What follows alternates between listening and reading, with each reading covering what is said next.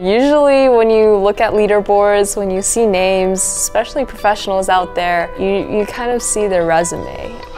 Yes, I would love people to know my name, but at the same time, I would love for them to associate that name with me as a person.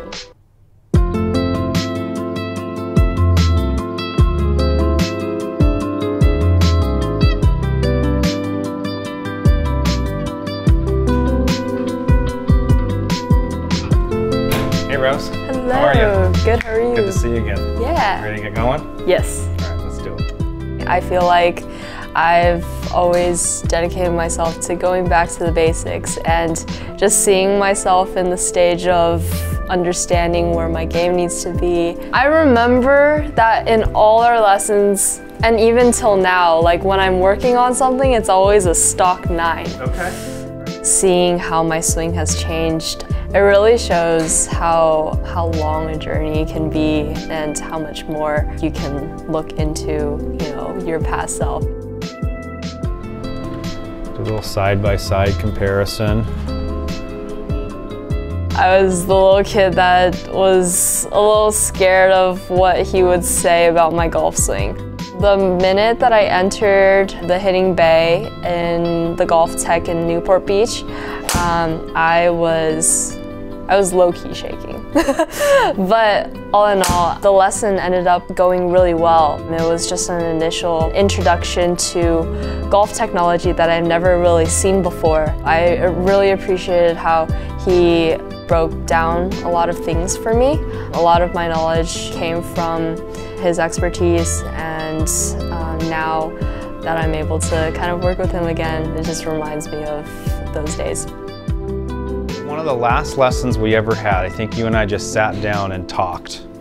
I do remember that. We did a little mental game thing, and we kind of discovered some differences of how you feel like you are in your everyday life versus on the golf course. Right. I mean, like, I think shortly after that, you went out and shot like 64 at Junior World Qualifier, right? That was in Alhambra. Yeah. Wow. Right. I remember that. That was the first time I shot so low in a round. Yeah. When you go on a public range, there's no sense of privacy, and there's a lot of outside noise, outside distractors that may affect a player's game, especially with it being indoors. Sometimes if you're in a different state, if the weather's bad, it's definitely an asset to have. Before, I had to wear a monitor, like those monitor gears. Now you don't even need them. You can literally see them on camera, and it was really cool to see how the motion sensors can detect every single one of your movements, and I think that helps a lot, especially when you want to know what your body's doing. You see your swing every single time you hit a golf ball, and you see your stats and the spin rates, how far you hit it every single time.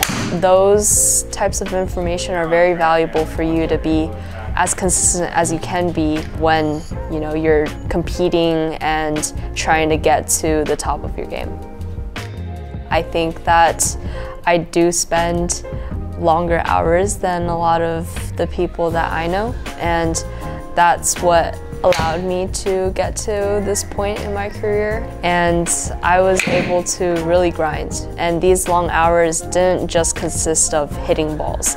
I took time to understand what I was doing. I took time to figure out drills on my own, to see what my ball would do if I did this, this, and this. And just understanding these little details kind of catapulted me in terms of my golf knowledge. There's also other motion measurements to go along with that, to help us create that speed that we want and control our path and whatnot. But swing obviously looks really, really good. There's reasons for that. Biggest surprise in my career is winning the U.S. Women's Amateur in 2020. I think that in that moment, I realized that everything is a grind. Nothing comes to you on a gold platter. If I were to walk in and meet my younger self and she knew all the achievements that I've accomplished so far, I feel like she would definitely be awestruck. I never dared to think how far I could get with this sport. I just enjoyed it, and I feel like I've definitely made my younger self proud. I was able to get this far, and hopefully I can keep improving.